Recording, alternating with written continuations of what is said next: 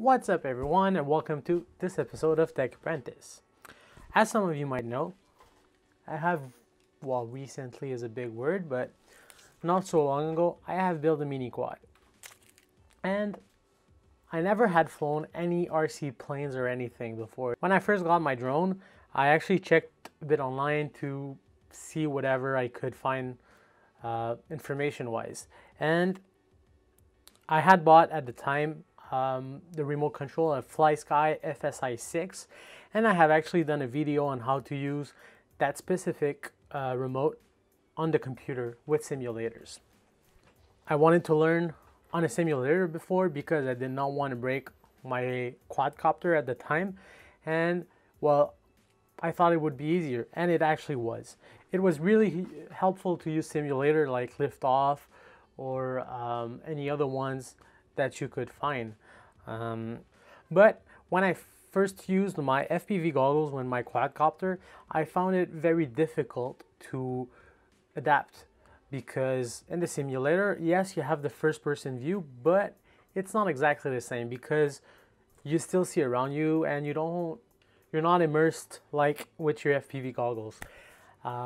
So recently, I have decided that I would want to use my simulator with my goggles. When I bought my gear, I was on a budget, on a very tight budget actually, because I was leaving for another country. So I did not want to spend like $1,000 on FPV goggles, not knowing that I was actually gonna like it. The goggles I bought are the Fat Shark Teleporter V5, and I've done plenty of videos on those. You can see all those videos in the playlist that I will link. The bad thing about the Teleporter V5 is that they only have analog input compared to the Fat Shark Dominator series that have HDMI input.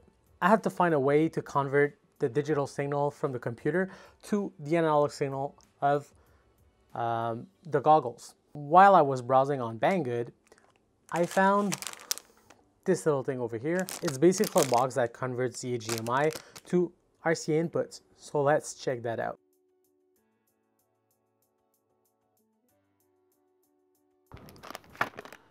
This is the packaging it came into. It's a very simple packaging actually. It comes with a user manual, but it's not really needed. A USB cable and the product itself. The USB cable is used to power up the unit, but you can just connect this to your computer and it's just fine. And this is a unit itself. It's pretty simple. Has the HDMI in over here and the RCA connections here. You basically just connect the HDMI output from your computer to the box, plug in the USB cable, select whether you want NTSC or PAL, and well, connect the RCA cable from the box to your goggles. That's it. It's as simple as this. The only thing you need is this box, this wire, an HDMI cable, and your goggles for the cable. There are two options. Either you make one yourself, which is a fun way to do it and to learn a little bit more about how your goggles work. And the second way is to buy a pre-made cable. In the description, I'll put affiliate links to items you can buy from Banggood. One is a pre-made cable, and the other links are parts for you to make your own cable. So I'll put the TRRS connector, and I'll put the RCA connectors. The only thing that I won't link are wires, but you can easily find them locally or on the internet. It's not so hard. So yeah, just look at the pinout on the Fat Shark manual, and that's it. One thing is that if you use Fat Shark goggles like the Teleporter V5 that I have here, don't forget to use, I don't know if you can see this, don't forget to switch off this little thing over here. This is basically a switch to turn off your RF receiver, your FPV receiver. So that's it. If you don't do this, well, you won't see the image coming in, this is what I actually did, and I was wondering why I didn't see the image. I thought that this thing was broken.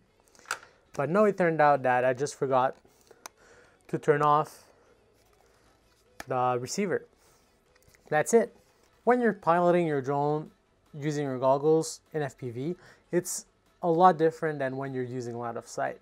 So using the goggles for the simulator, it just prepares you mentally to what it is to actually do FPV with your drone. So that's it. If you liked this video, please hit the subscribe button and like the video, because, well, it's going to help me to get known. And if you have any questions, don't hesitate to comment. I answer pretty much all questions. Also, check out my other videos. I have what, like 12 or something like that. Don't have much, but I have other ones that are interesting, like a few mods that I made for my goggles, reviews, 3D printing and stuff like that. So go check them out. See you on the next one.